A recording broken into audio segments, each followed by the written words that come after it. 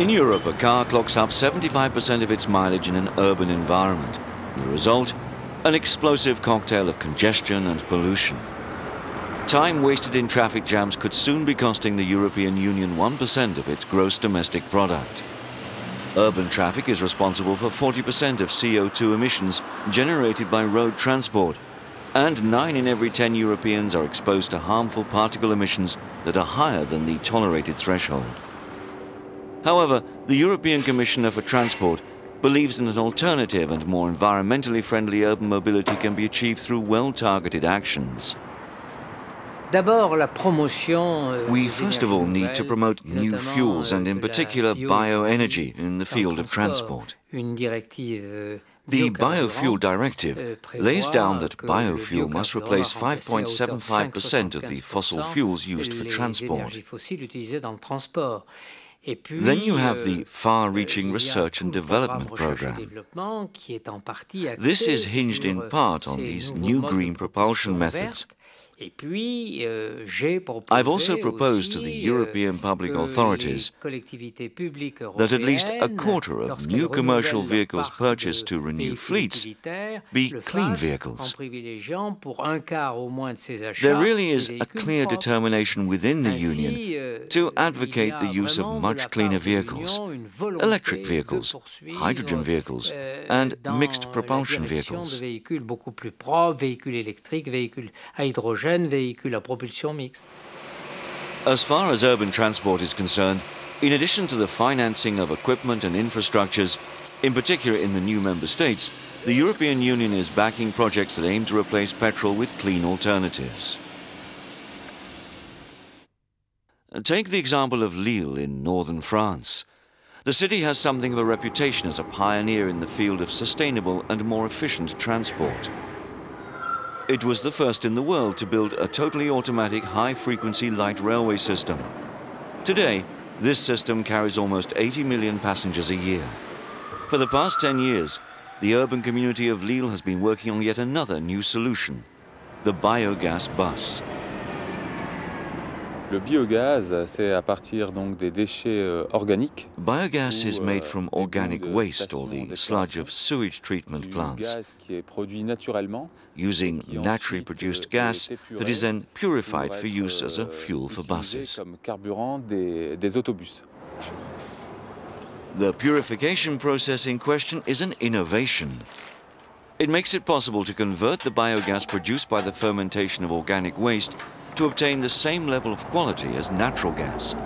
The buses can therefore run on one or the other, which offers a solid guarantee of supply. It's not more expensive to run a bus on gas than it is on diesel, as far as the price per kilometre is concerned, which means that on the whole it doesn't cost the city more to use gas-operated vehicles. It's a real win-win situation. We're protecting the environment without having to dig deeper into our pockets. Once the development phase was over, the city's projects gathered momentum with the acquisition of new gas-operated buses and the construction of an adapted bus depot. Each parking space is equipped with a recharging socket.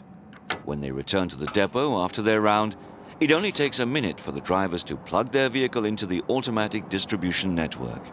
At present, we have just over 200 gas-operated buses, 214 to be exact, of a total fleet of 330, therefore around two-thirds. The aim is to make the entire fleet run on gas and to only have gas-operated vehicles. And so as not to waste this great idea only on the buses, the city now has plans to make its dustbin lorries run on gas. Let's now head for Graz in Austria. Next time you're passing through, don't forget to taste the local speciality, the schnitzel, with a generous helping of chips. You may not be aware of it, but you'll be doing your bit to save the planet. As you take your digestive walk, though, you may be struck by a strange slogan written on the side of the buses. Von der Pfanne in den Tank. From the pan into the tank. It refers to the fact that we run our buses on waste oil, which means that the waste vegetable oil from restaurants and homes goes from the pan into the tanks. In other words, waste vegetable oils are transformed into biodiesel. For example, in Graz, once the cooking oil of your schnitzel has been used, it's no longer thrown down the drain. A collection lorry comes by to recover it and to take it to a factory where it will be transformed into biodiesel, that's to say of non-fossil origin, before being reused in the bus tanks.